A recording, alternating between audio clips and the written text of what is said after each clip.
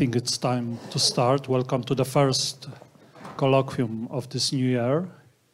Today we have a great honor and privilege to host Professor Andrzej Hennel, who is related to our faculty since, as I learned, 1966, so almost 60 years of history.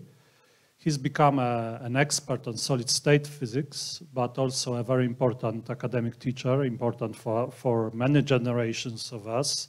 He's an author of 2 books of exercises, I guess most of us, which worked on and studied in our first years. And he also initiated individual studies on math and natural science, which we know as MISMAP, and was a coordinator of these studies for some years. And now he's teaching an academic teacher at the Open University. And today we will hear his talk about Józef Rotblat. Please. Thank you very much. Ladies and gentlemen, it's a great pleasure for me to be here. And thank you very much for invitation. I checked my notes and I found that on this conservatory I presented first time a lecture on tunnel microscopy, Nobel Prize on tunnel microscopy, in 1986. That means 37 years ago. Professor Pnieski asked me to talk about tunnel microscopy. Later, I have written 2 articles about the Soviet spy Klaus Fuchs, who was in Los Alamos, and about Stanisław Ulam, who strongly participated in the building of the hydrogen bomb. And Professor Janusz Zakrzewski invited me in 1991 to present a lecture on this conservatory. And the title of the lecture was Bombs, Spies, and Scientists. And this title became, several years later, became the title of my 1-semester lecture at Open University of Warsaw University. And this lecture was a great success. It was repeated several times. Even now it's on the way. And one of the heroes of this lecture was Józef Rotblat. And that's the way going to today's lecture. Józef Rotblat obtained PhD in physics on Warsaw University in 1938 and Peace Nobel Prize in 1995. However, up till now, he still remains an extremely unknown person on the list of Polish prize winners. Official Polish prize winners list contains of 7 persons, and very rarely Rotblat arrives here.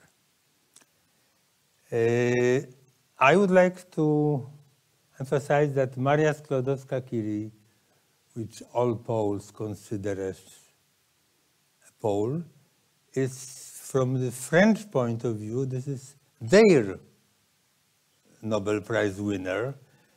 They put her body with body of Pierre Curie to Pantheon. Also, the same is with Czesław Miłosz. He was professor at Berkeley when he obtained Nobel Prize. And the United States keeps him on his list of Nobel Prize winners. But also Lithuania. He was born in Lithuania.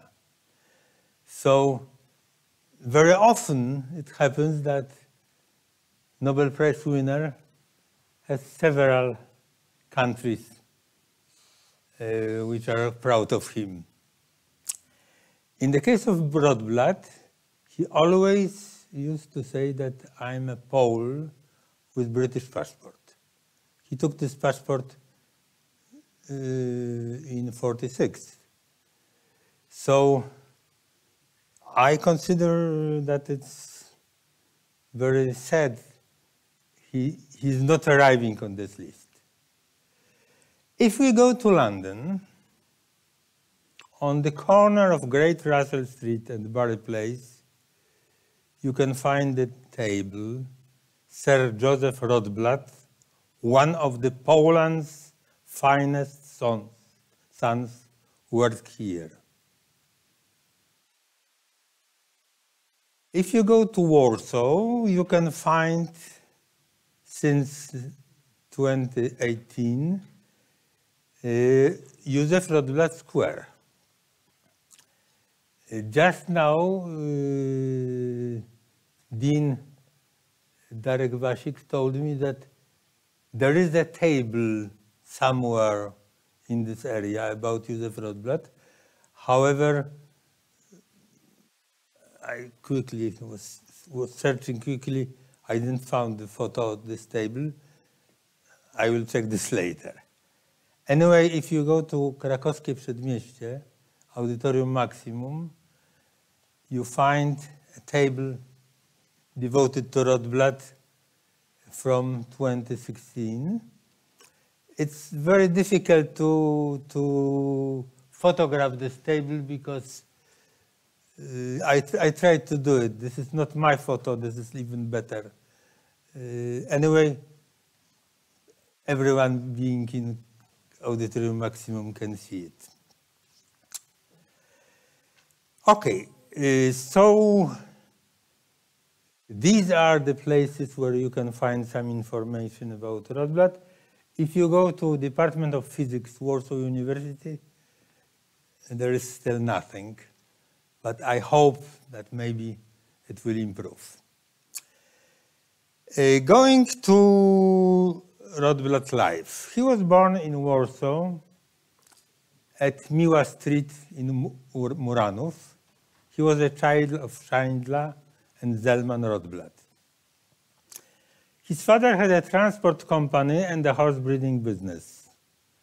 During World War I, in the middle of 1915, German army came to Warsaw, and the horses were confiscated, and the company went bankrupt. Rotblat was obliged to start to work as quickly as possible. He graduated from the craft school as an electrician, and he was working seriously with his brother as an electrician. But he still wanted to study, and study physics, and the only possibility was to study in the evenings, and having no money, it must be free. And Wolna Wszechnica Polska was giving him this opportunity. He obtained master's degree in physics in 1932. In 1934, he married Hadassah Gryn, named Tola. She was born in Lublin and graduated in Polish studies at Warsaw University in 1933, being 20 years old. Rotblat was also our student because in November 1932 he was admitted to the first year of studies at Wydziału Humanistyczny. A special one-year pedagogical course gave him the right to teach physics in secondary schools. Then, until January 1934, he attended also lectures on philosophy, psychology, logic at Wydział Humanistyczny. Among others, lectures by Władysław Tatarkiewicz and Tadeusz Kotarbiński.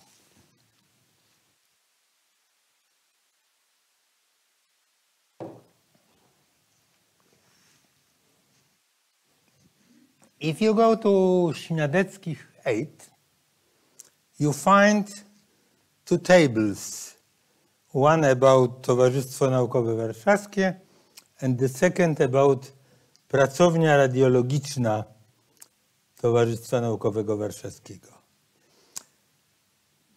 Pracownia was organized from 1912 and the honorary director was Maria Skłodowska-Curie.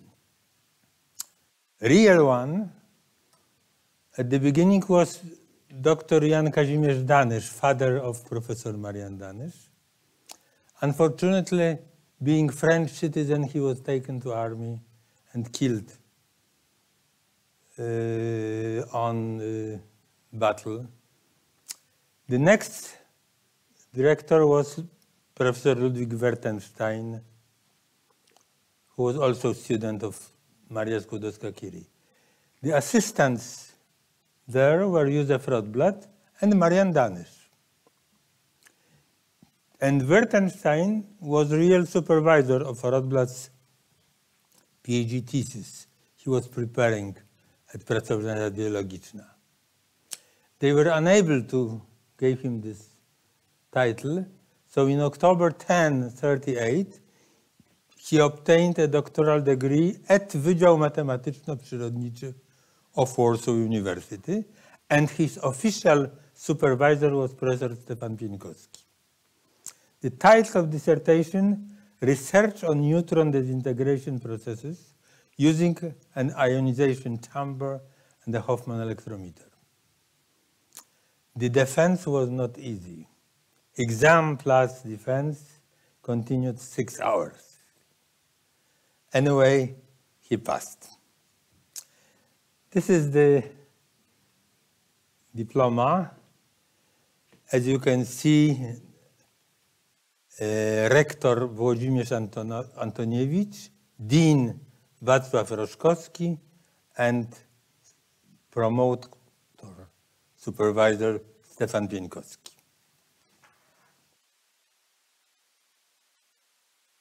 Since April 1939, he obtained scholarship in England, in Liverpool, the laboratory of James Chadwick, Nobel Prize winner.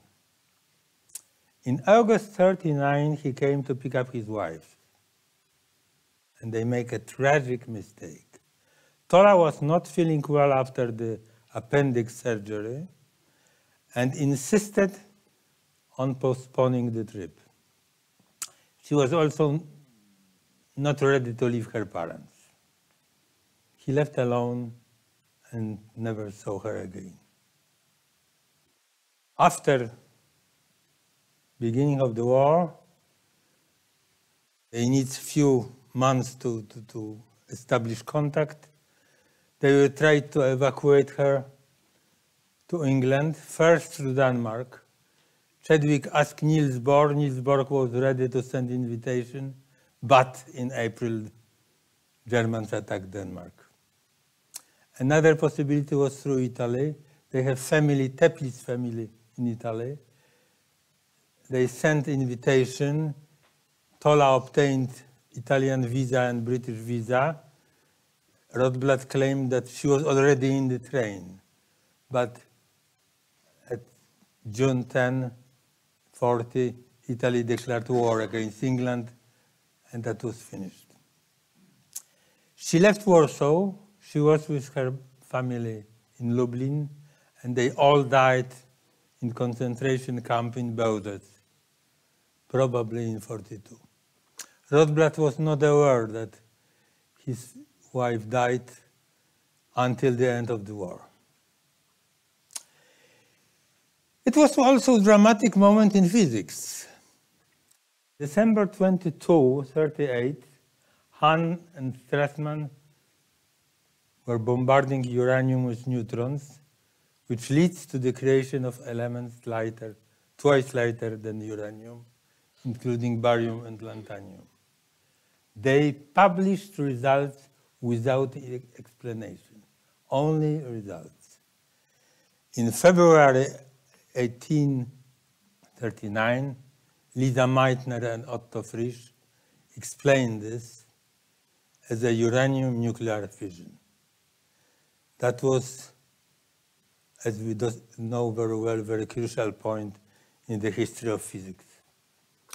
Before depart to England, in February and March, Rotblat was looking for neutrons emitted during fission of uranium.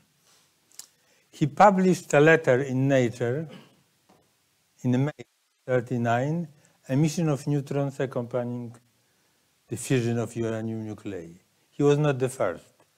2 months earlier, French group von Halban, Joliot-Curie, and Kowarski published first results on this subject, liberation of neutrons in the nuclear explosion of uranium.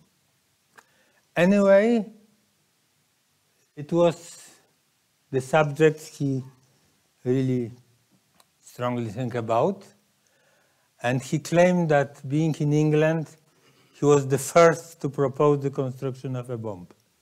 It's his quote, "Unfortunately, I was the first to invent this bomb." Maybe he was not the first. I think that many physicists could think about it. Anyway, he presented his calculation to Chadwick in November, and Chadwick was to convey this to Churchill. In March 40, another physicist from Germany, who escaped to England from Germany, Frisch and Peirce, presented memorandum about possibility of building atomic bomb from about 5 kilograms of uranium. Chadwick thought highly of Rotblat. In 40, in a letter to Cockcroft, he wrote, "I don't know if you met Rotblat, a Pole who has been here about 9 months.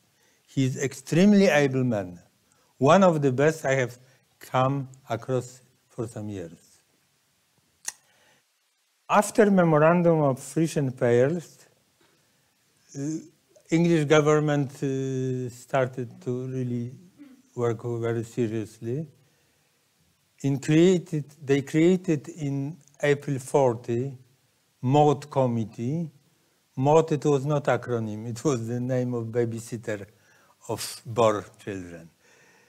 The program name was Tuberculosis, and research was taken at 4 universities, Birmingham, Liverpool, Oxford, and Cambridge. Their long report sent to USA in summer 41 concluded with information an effective uranium bomb could be constructed that would contain about 25 pounds of active material. Between people who signed were, of course, Chadwick and Rotblat, Frisch and Peirce, and unfortunately Klaus Fuchs.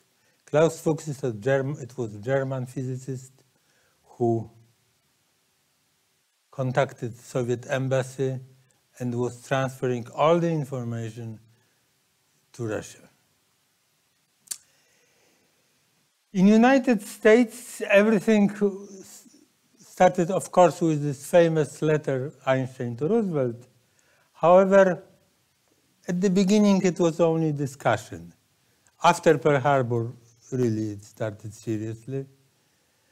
And in June 42, Roosevelt approved a detailed program to build an atomic bomb with a budget of 85 million. In fact, it was 2 billion, but at the beginning, 85 million. The Manhattan Engineer District was established, and on September, Colonel Leslie Groves was appointed general and its chief. It was a guy who built Pentagon, so they were sure it's somebody who can do it. In August 33, Winston Churchill and Roosevelt met in Quebec, and they agreed that the bomb would be made in the USA. most English physicists left there in December 43. All the German physicists who escaped to England, they immediately took British citizenship. Frisch, Peierls, Fuchs, etc., etc. Rotblat refused to change his citizenship, and the Americans blocked his departure. Chadwick intervened with Groves, and finally Rotblat was the only person allowed to go to Los Alamos with Polish passport.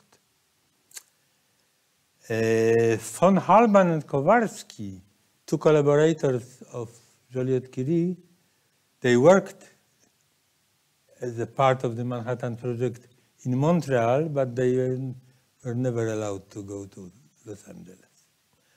And it's a photo from Los Alamos. Everyone has document with photographs, letter,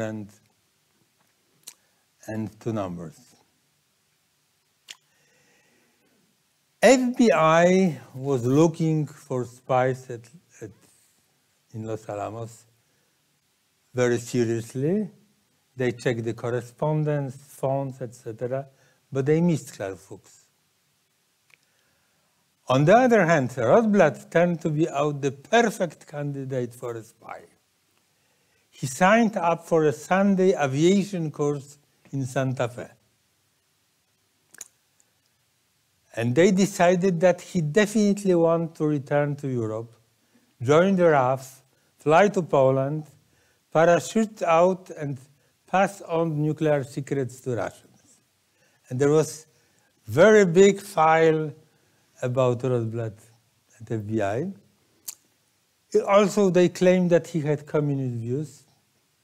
Moreover, they attributed communist views to people he was meeting.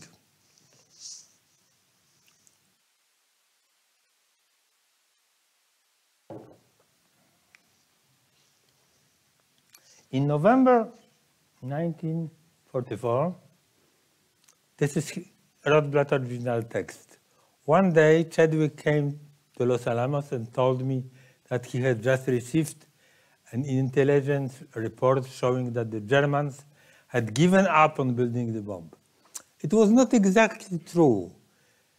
They have found Heisenberg group, but they were not aware that in East Germany there is the second group, which was working even in 45 until the last days before Russian arrives. But from this side, from the side of Heisenberg, it was true. When he told me this, I replied that I gave up further work on building the bomb. Some people claim that he was the first. It was not exactly like this. Edward Condon left Los Alamos after 6 weeks. I only want to say that in my case found that the extreme concert with security was morbidly depressing. But he was working again on Manhattan Project, but outside Los Alamos. Felix Bloch was not satisfied with his work in Los Alamos, and he left and joined radar group at Harvard. But if we talk about moral arguments, Lisa Meitner, the mother of the bomb, the person who first understood this, Max Born, and several others refused strongly to work with the bomb from the beginning. In 1985, Rotblat has written an article to Bulletin of the Atomic Scientist explaining his story, his moral arguments. There is such a funny figure. You can see bomb being built from wood and the guy who's living. One thing is surprising. He recounted that during his travel from Washington to New York, all my documents went missing.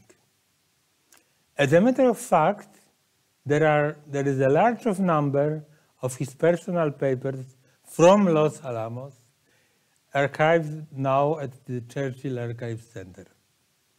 So something is not true. Maybe after 40 years he forgot something. He returned to England, became director of research in nuclear physics at Liverpool.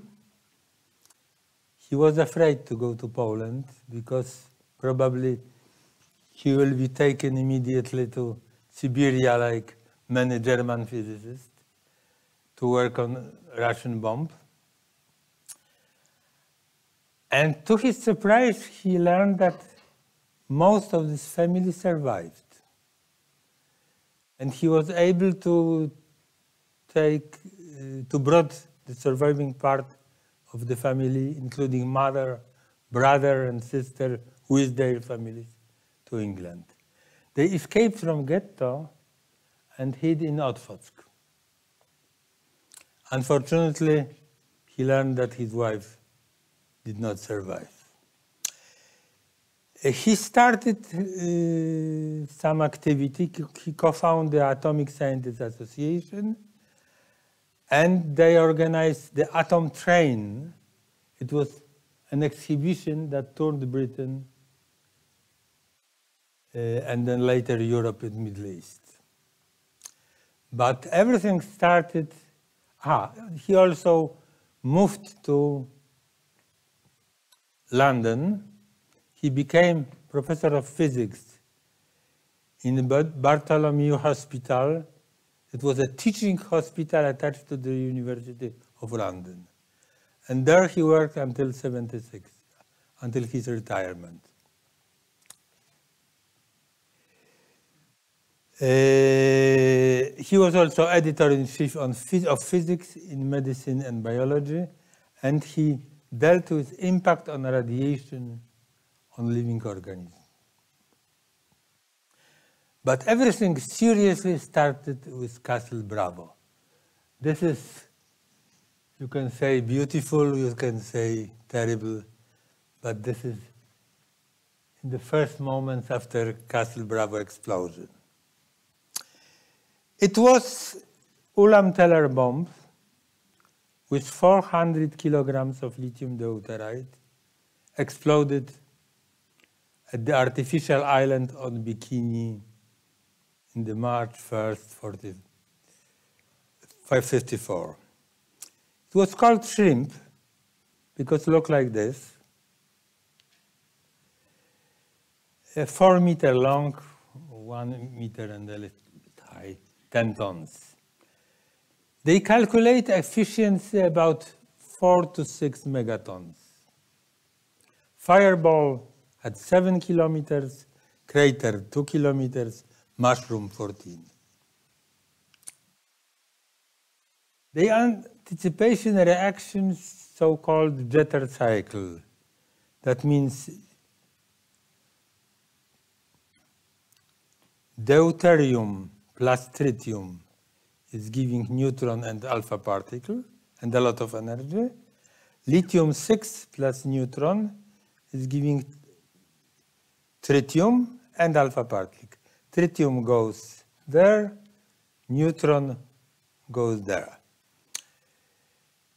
Anyway, there was a big error. Final result was 15 megatons. It turned out that the reaction with lithium-6 took place, but surprise came from lithium-7. After absorbing neutron, lithium-8 was created, which was to decay into beryllium and then to alpha particles that they expected. Lithium-7 also decayed into tritium and alpha particles. In total, more tritium and more neutrons were created. Castle Bravo caused ecological disaster.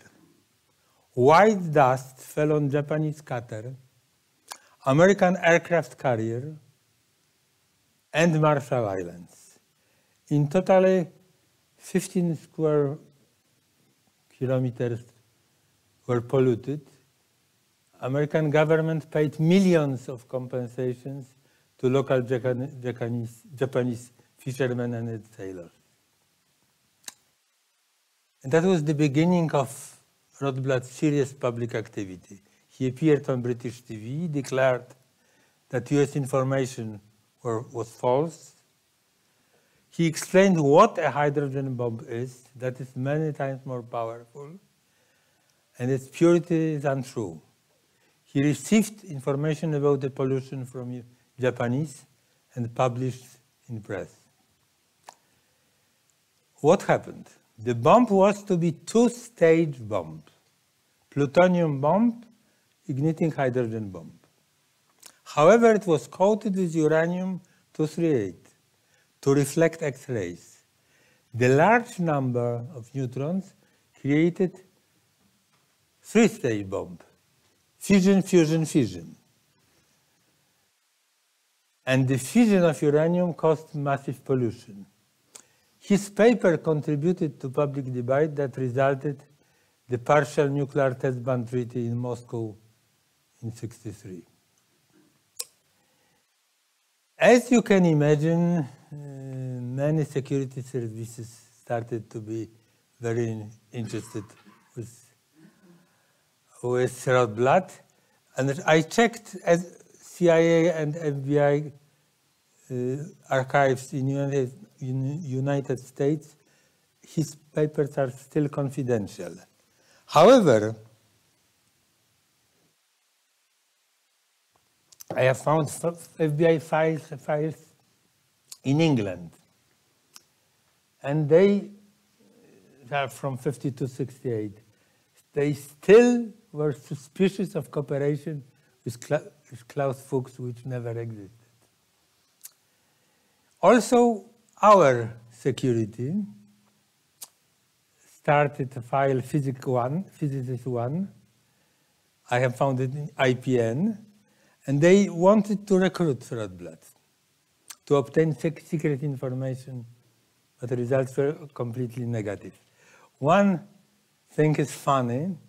Officer Henryk Bombel from the Warsaw Security Office visited Professor Pniewski and discussed with him about Rotblat. Professor Pniewski, talking about the Rotblat family, spent a long time talking about Rotblat himself, calling him a man of crystal character due to the help Pniewski received being in England. I heard also similar opinions from the two physicists, our colleagues Zbigniew Gortel and Wiktor Niedzicki, who met Rotblat at scientific conferences. Going back to great politics, after Bravo story, Bernard Russell decided to write his famous manifesto, and it's known as Russell-Einstein Manifesto. As a matter of fact, Einstein was very ill. He received this manifesto a few days before his death. He signed it. The text was written by Russell and Rotblat. Officially, it was announced, the appeal for disarmament was announced in July '55 with 11 signatures, between them Rotblat, Infeld, Max Born, Frederick Curie, Linus Pauling, Hideki Yukawa. And that was the beginning of Pugwash movement. Pugwash Conference on Science and World Problems was founded in '57 by Rotblat and Russell.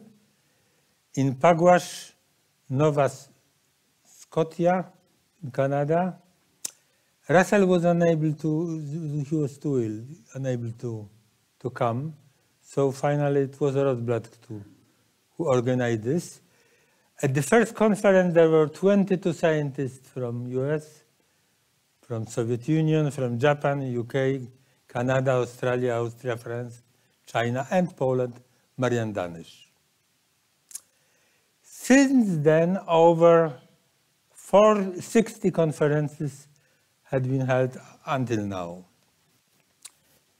The proceedings are secret. All the talks during the conference are secret. Speeches are not published. Only final documents are published. In the years 57-73, Rotblat was the Secretary General of Pugwash. In the years 88-97, he was president. Pugwash's main objective was the elimination of all weapons of mass destruction, nuclear, chemical, and biological, and of war as social institution to settle international disputes. It provided background to the Partial Test Ban Treaty 63, Non-Proliferation Treaty 68, Anti-Ballistic Missile Treaty 72, Biological Weapons Convention 62, Chemical Weapons Convention 93. Former US Secretary of Defense McNamara credited back-channel Pugwash initiative with laying the groundwork for the negotiation which ended Vietnam War.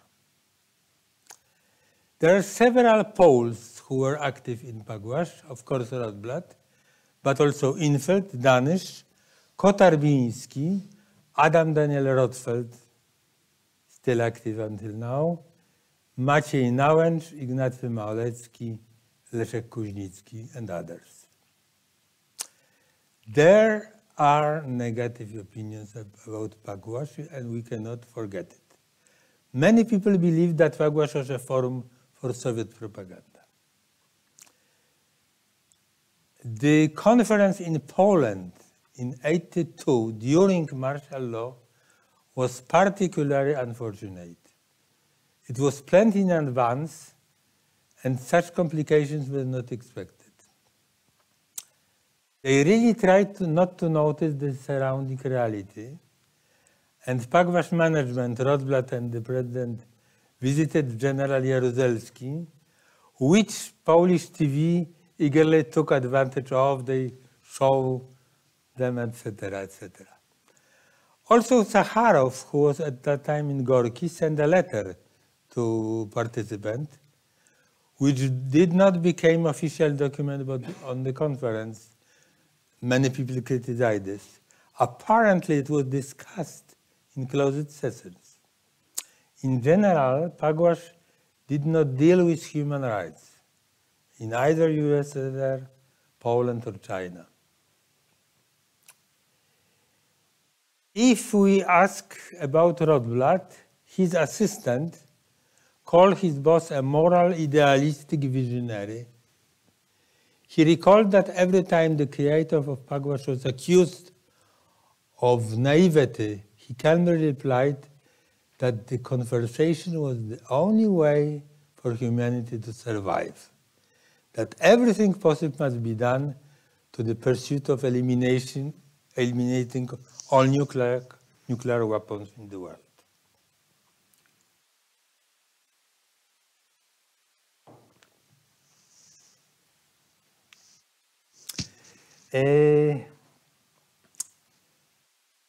Information about Nobel nominations are with the 50 years limit,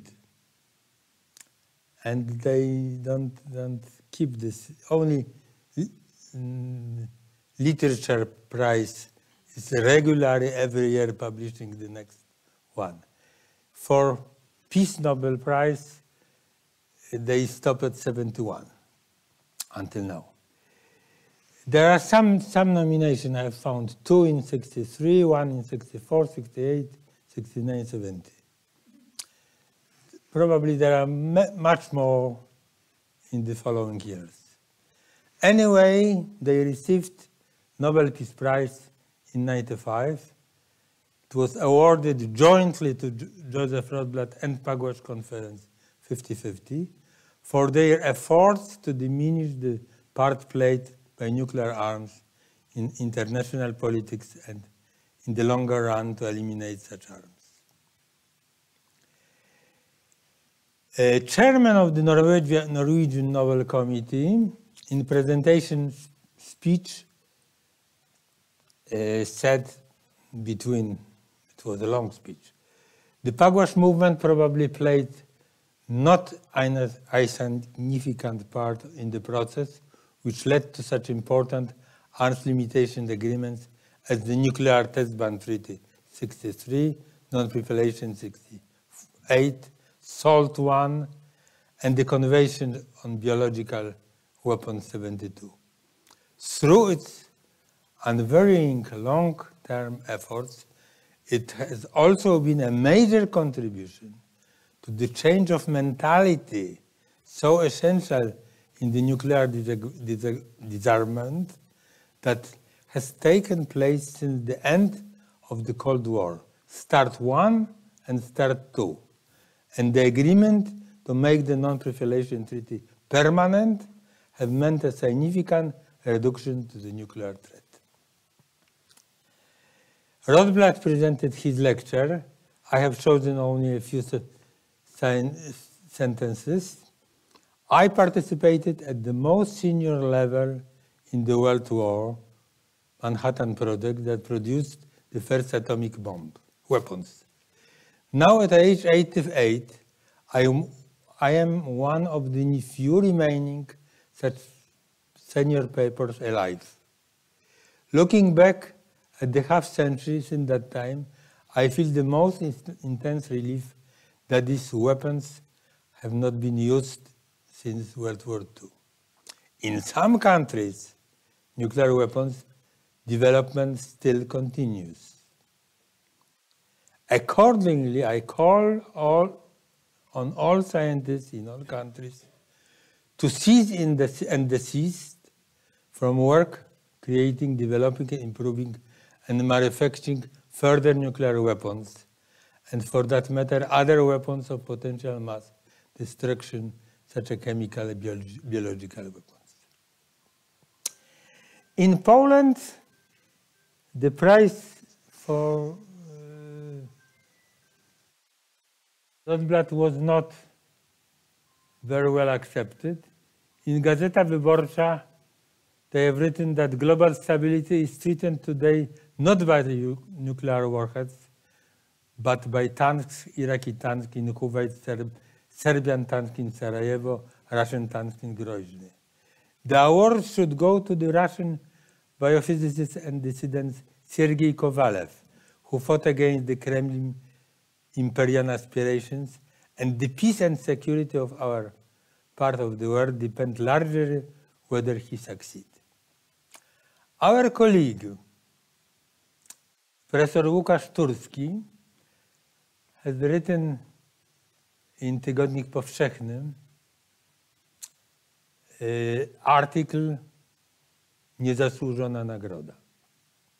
He used mainly these arguments I told before about this Pugwash meeting 82. It was in 1995, I thought that after a quarter of century, maybe opinion of Professor Turski will soften. However, in 21, there was strong discussion at Facebook between Turski and Mrówczyński, and Turski was as sure as in 95. However, I have understood that he did not realize important matter. He has written at Facebook, while Pugwash petting the dragon could be explained in the 50s, circa Cuban Missile Crisis, in 82, the threat of nuclear war was just a PR move by the Kremlin. And that's important error. He doesn't know about Operation Ryan. Yuri Andropov, chief of KGB, had idea, obsession, that Soviet Union will be attacked like Hitler attacked in 40s. Radiernoje napadnienie, Operation Ryan nuclear missile attack. And he started this after election of Ronald Reagan. As we know, in 1982, Brezhnev died and Andropov took all power. Since August, he was already in hospital till his death, but he was still governing from the hospital. What was Operation Ryan? Soviet agents at the West were to look for evidence of NATO preparation to attack. They were given a list of 20 tasks that had to be performed. Some were quite absurd. Checking the stock of blood banks, observing the whereabouts of nuclear decision makers, including important bankers and heads of churches. But the worst came in November. In November, NATO organized Able Archer staff exercises. That means no soldier left the base. Everything was on communication. The exercise plus, including the response of NATO forces, blue, to the attack of Warsaw Pact forces, orange. On Yugoslavia, then Finland, Norway, and Greece. The blues put 40,000 soldiers on alert. As the stimulated conflict developed, state of alert was announced for units equipped with nuclear weapons. The aim of the exercise was to examine the procedure from switching from conventional to nuclear weapons under the influence of orange aggressions and analyze several steps and up to Margaret Thatcher and Ronald Reagan. And there was a panic in USSR. Andropov and his entourage were really in panic. It was concluding that it's the beginning of World War III. In addition, the date of the exercises correspond to the October Revolution, November 7. Finally, the stage of alarm was introduced in armies of the Warsaw Pact. The planes were armed with nuclear weapons. Missile silos were ready to launch missiles. It was extremely dangerous moment nobody was aware of. Fortunately, the head of KGB in London, Colonel Oleg Gordievsky, was an MI6 agent. He immediately notified the MI6. They notified Margaret Thatcher. She called Reagan. Decision was made to end exercises quickly.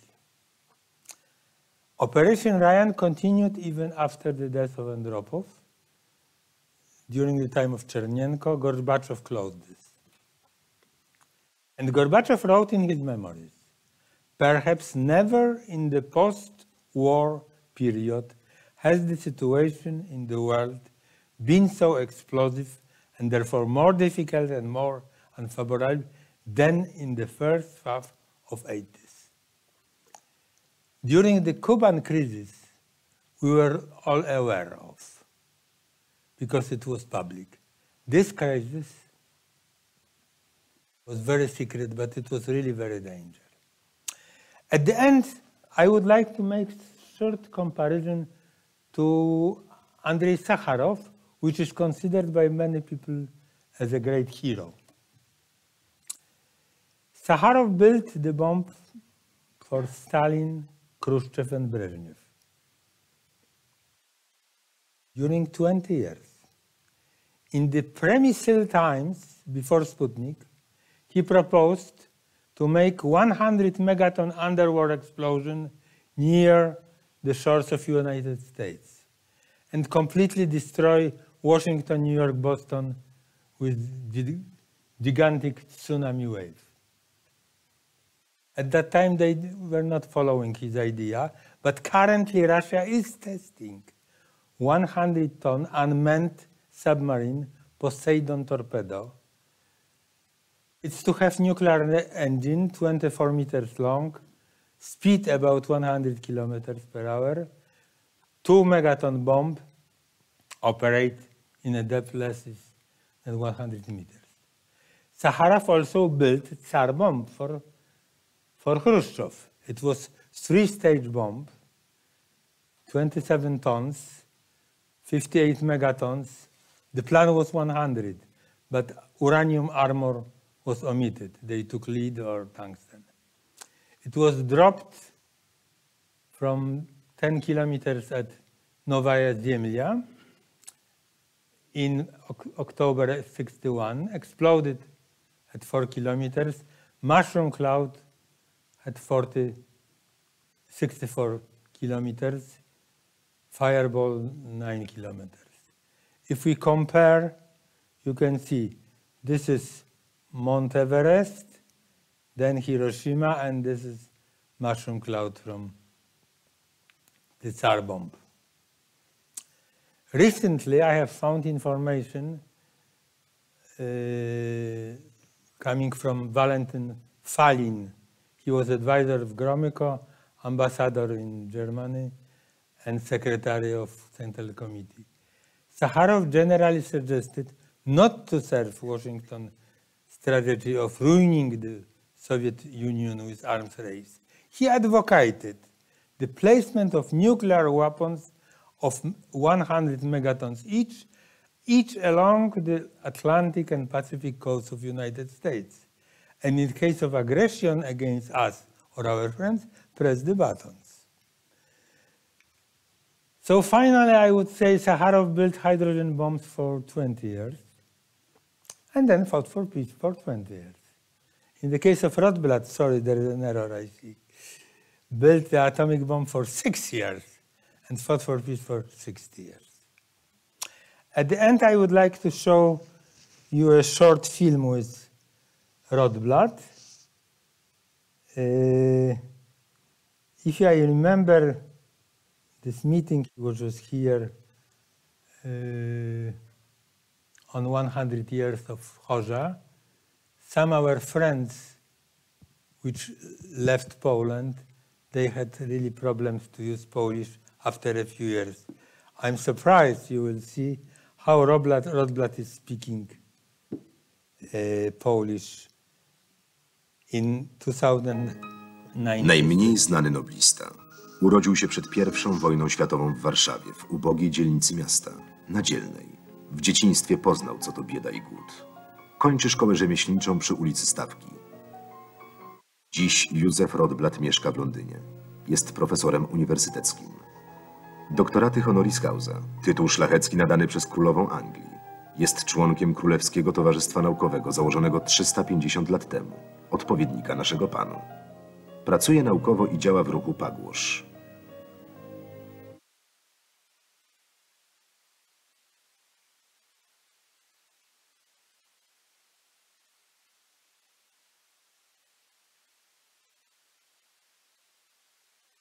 Gabinet profesora wygląda, jak przystało na prawdziwego naukowca. Ojciec zawsze marzył o tym, żebym ja robił studia wyższe. Ale niestety warunki finansowe na to nie pozwoliły i koniecznie było, żebym ja zaczął zarabiać na swoje życie, jak tylko możliwe było. I dlatego poszedłem do szkoły rzemieślniczej, w której się nauczyłem trochę elektrotechniki. 3 lata tej szkoły i od razu po szkole zacząłem pracować. Ale zawsze chciałem nadal dojść do nauki. Wobec tego zacząłem się uczyć sam. To był dość ciężki okres, cały dzień pracować, fizycznie bardzo często pracować, żeby zarobić na życie, a wieczorami czytać książki, uczyć się. Ktoś mi powiedział, że istnieje w Warszawie instytucja, wyższa uczelnia, gdzie nie wymagają matury, i też nauczanie jest wieczorami. Instytucja prawie jest zrobiona dla mnie. Ta uczelnia była wolna, wszechnica polska. Maturę zdaje eksternistycznie. Pracuje naukowo jako asystent w pracowni radiologicznej przy ulicy Śniedeckich 8. W sierpniu 1939 roku wyjeżdża na stypendium do Liverpoolu. Tuż przed moim wyjazdem do Anglii coś ważnego zaszło, coś ważnego w nauce, coś ważnego w moim życiu. Czytałem pracę nową, odkrycie fizji neutronów, rozszczepienia neutronów. I po czytaniu tej pracy wykonałem pewne doświadczenia, które doprowadziły mnie do wniosku, że po raz pierwszy jest możliwość wykorzystania energii zawartej w jądrze atomowym. Od listopada 1939 roku ja zacząłem pracę nad bombą atomową w Liverpoolu. Później się dołączyli do tego inni uczeni w Anglii i w roku 1941 myśmy doszli do wniosku, że bomba atomowa może istnieć. Część naukowców rozpocznie pracę w amerykańskim ośrodku badań jądrowych w Los Alamos. To najsilniej strzeżona tajemnica Armii Stanów Zjednoczonych. Tu powstawała bomba atomowa. Ja byłem jeden z tych, który został zaproszony. Warunek był, że to muszą być angielscy obywatele, muszą mieć obywatelstwo angielskie i wobec tego moi koledzy, niektórzy z nich, którzy byli z Niemiec, z Szwajcarii, z innych krajów, oni wszystko nagle przyjęli obywatelstwo angielskie. Ja powiedziałem nie, dlatego że ja miałem zawsze zamiar wrócić do Polski po wojnie. Profesor Chadwick, przełożony Rotblata, przekonał szefa badań nuklearnych generała Grousa. Amerykanie ustąpili. Zatrudnią polskiego obywatela. Wywiad naukowy musiał wysoko cenić talent i dotychczasowe osiągnięcia młodego naukowca z Warszawy. W połowie 1944 roku Rotblat uzmysławia sobie grozę doświadczeń. To już nie przeciw Niemcom szykowano bombę. Postanawia opuścić ośrodek. Z jakiegoś powodu służby bezpieczeństwa, w tym Los Alamos, doszły do wniosku, że ja chcę wrócić do Anglii po to, ażeby się włączyć do Royal Air Force i jakoś dostać samolot, który przywiezie mnie do Polski, do tego obszaru zajętego w tym czasie przez Rosjanów. Spadochronem spaść na to i wszystko po to, żeby dać tajemnicę broni atomowej dla Sowietów. Władze amerykańskie zgodziły się na mój wyjazd pod warunkiem, że ja nie będę miał żadnego kontaktu z moimi kolegami, którzy pracowali nad Manhattan Project. Ostatni odcinek podróży. Wsiada do pociągu w Waszyngtonie. Kiedy dojechał do Nowego Jorku, zniknął cały jego bagaż. Służby specjalne wolą nie ryzykować.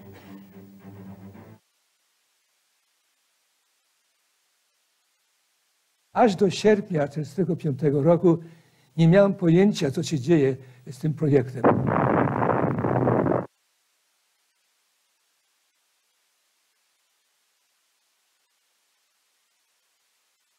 Głęboko odczuł tragedię Hiroshimy. Włącza się do ruchu przeciwników zagrożenia nuklearnego.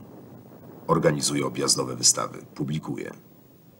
Ja wiedziałem, że ta pierwsza broń atomowa to jest tylko początek w tej dziedzinie, że broń 1000 razy mocniejsza, ta broń wodorowa, a to bomba wodorowa, od razu wtedy już nad tym pracowali.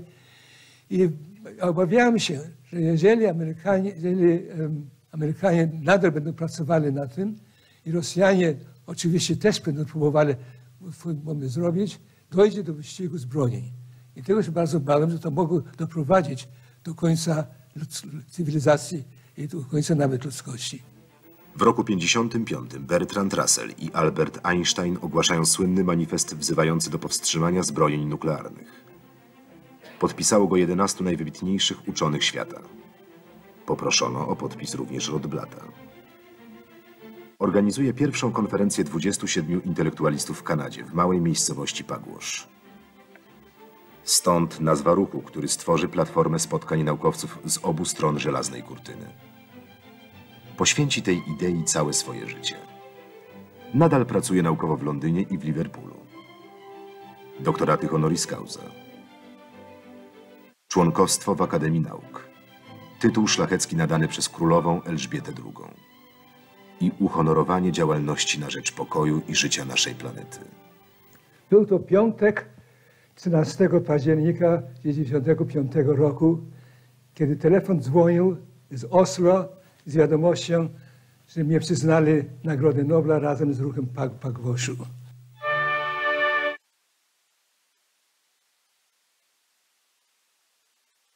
Czystość wręczania w obecności króla Norwegii odbyła się w Oslo. Po Pokojową Nagrodę Nobla przyznano ruchowi Pugwash i osobno indywidualnie Józefowi Rotblatowi. Tradycyjny bankiet na cześć noblisty.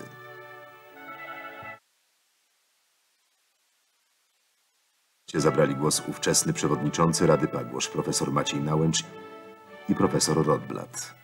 Na prośbę laureata wykonano preludium Chopina i utwór Pendereckiego.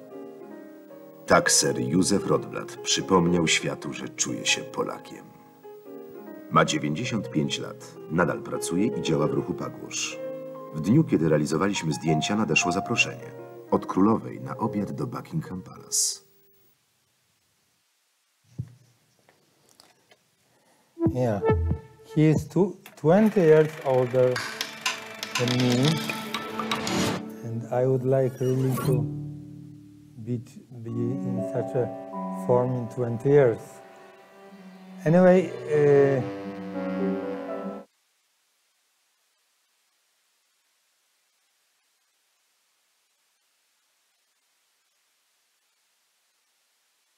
at the end, very end, he died in London 2 years after this film.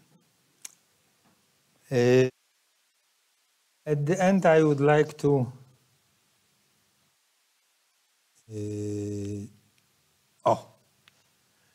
I would like to show you, there are 3 books about Rotblat, if you are interested. The best one is Marek Gordikowski, Noblista Nowolypek. In book of Sławomir Koper, there are several people. There's only one chapter about Rotblat, Nobliści se skandaliści. And recently, Joanna Roszak published a book about Żuraw Origami. And at the end of this talk, I have my wish. I really think that it's worth to remember about Józef Rotblat, and we should be proud of him.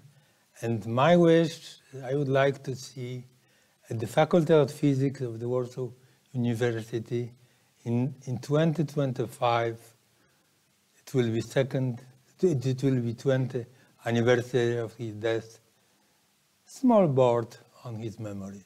That's my wish. Thank you very much.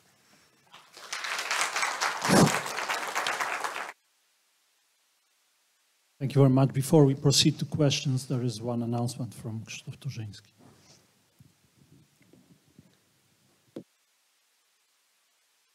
Ladies and gentlemen, very rarely I'm much intimidated in announcing distinction for a lecturer. This is because when I was a student, I skipped my other classes at the Faculty of Physics to attend Professor Hennel's lecture, which was a popular lecture and thus not obligatory for me. And Professor Hennel returned to the Faculty of Physics to deliver a series of lectures about Nobel Prize winners and Nobel nominated from the Republic of Poland. And this lecture was very praised by the students in the student surveys that are evaluated at the end of each semester. And Professor Hennel was nominated for the Dean's Distinction for the best lecturer at the Faculty of Physics. We always announce who is on the shortlist to give the stellar examples of the lecturers to the community of the Faculty of Physics, and to honor everyone who's so excellent at their teaching activity. This is why I would like to ask Professor Dariusz Wasik, the Dean of the Faculty of Physics, to present a congratulatory letter to Professor Hennel.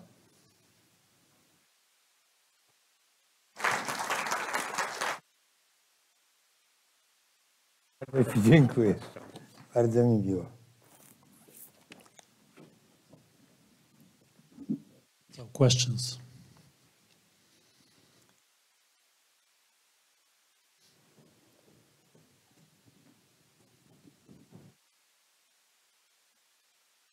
Matter of fact, maybe it's not a question, but I would like to mention that Professor Rotblat was engaged and was working on the field of application of physics in biology and medicine.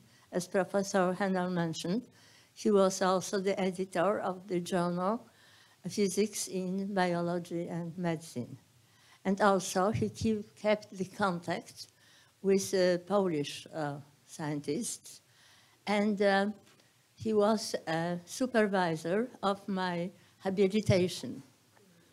It was, the theme of my habilitation was rather new at that time at the Faculty of Physics.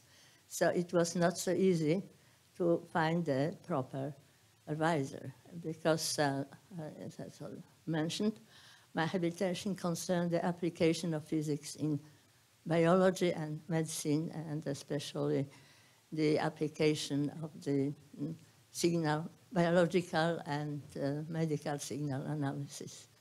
So maybe these connections between Poland and Rotblat were in fact quite tight in the 70s and 80s. Thank you. Other questions? Maybe I have a comment. You mentioned Born, who refused to participate in the Manhattan Project. Yeah. But I don't know whether all of you know that Born was a great mathematician and physicist, and he was visited in Göttingen before the Second World War by nearly all the men who created atomic bombs in the United States, in the Soviet Union, and in China. Of course, they were not discussing the atomic bomb, but they were just discussing quantum mechanics, and they knew physics. And Oppenheimer was the PhD student of Born. They were not on very well terms, because Oppenheimer was absolutely unbearable man, but anyway, he was a PhD student of Born, and there are some important ideas that still to now have names of Born Oppenheimer. Thank you. Yeah, Max Born's place of work, at that time it was the center of physics world. Other questions? If I may add a comment, not a question. That there is a person, a physicist, originally from Hungary, but American citizen later on, Leo Szilard, whose life looks somewhat similar to Rotblat's life. Initially, he was also very much interested in nuclear physics, may claim to be the first to predict the chain reaction. Yeah, exactly. Right. He predicted chain reaction, and he immediately made it a patent. Right, right. He had British patent on this subject. Right. He collaborated with Fermi, right? And then he participated in Manhattan Project, and later on was very active in Pugwash movement. And later on very much active also in applications of physics to medicine and biology. So because of his illness also. That's right. That's right. He had lung cancer, was taken to hospital for radiation treatment. He asked for the program of the treatment, said, it's not good, I will make it better. Yeah. And he prepared detailed program, and finally, he did not die because of cancer, but some heart problems many years later. If I may ask, when he left in 1939, was it only scientific reasons or also political? Do you know? Did he realize the threat, or? Sorry. When Rotblat left Poland in 1939. He was after PhD thesis, and he was going to learn new things in So it was not political yet? No, not at all. Okay, thank you. Andrzej Wróblewski wanted to say something. Just a small comment, namely that Rotblat's connection with Faculty of Physics pre-war and after war was rather circumstantial. He was an assistant of Wertenstein at this radiological laboratory, and very surprisingly, he did not participate in nuclear physics studies at Chorza, which were at that time done by Andrzej Sołtan. Andrzej Sołtan was the first Polish nuclear physicist trained at Pasadena in the early 30s. And then when he returned to Poland, he built the first accelerator at Chorza Street. In 1937, it was ready. And Wertenstein, who was the chief of radiological laboratory and head of this laboratory, head of Rotblat also, very readily joined Sołtan to make nuclear studies using these accelerators. They even published papers together, so Rotblat and Wertenstein. And surprisingly, Rotblat never felt to be connected somehow with this project. And moreover, in his memoirs, he maintained that in Poland, at that time, there was no accelerator, which was, for me, what was surprising. I was asked to read the manuscript of this book by Marek Górlikowski, and this is a statement that he said, I have to go to England because in Poland there are no accelerators and I have to build one. This was quite surprising for me. His attitude to Chorza Street laboratory before the war. And after the war, of course, he was very helpful in somehow helping Marian Danish and Jerzy Pniewski when they were sent to England by Pieńkowski. They both were very grateful to Rotblat because he somehow facilitated their arrival and later studies. But that was all. And Pniewski, for example, who was also a crystal character, as you know, somehow never felt readiness to be connected with this Pugwash meeting. So their acquaintance was also quite circumstantial.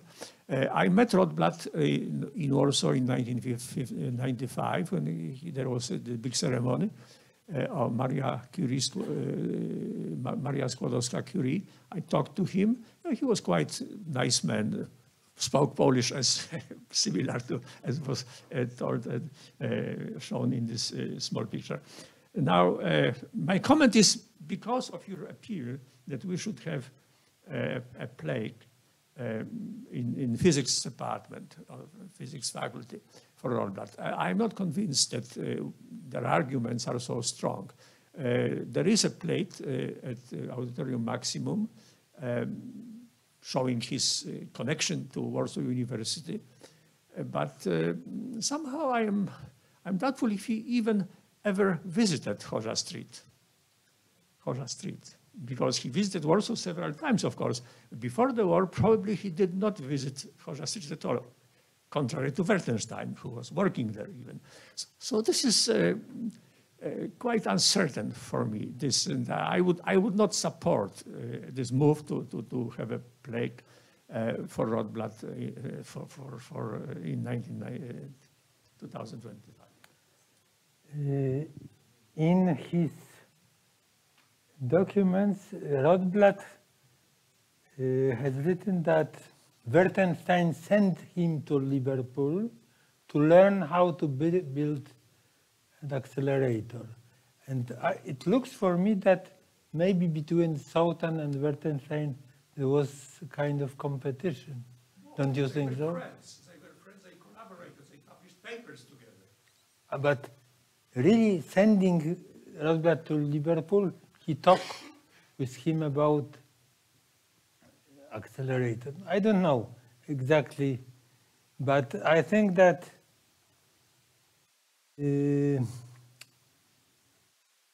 not going into all the details, there are not so many people we can be proud of. And that's my position that...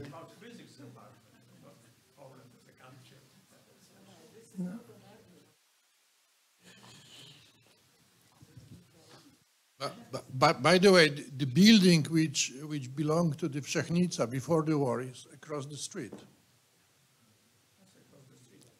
Yeah, it's mathematics department nowadays, right? There is a very proper place for such place. It should be on this collecting building of where mathematicians are now. I have nothing against. Okay, I think it's time to finish. Let's thank the speaker again. Thank you very much. See you next semester.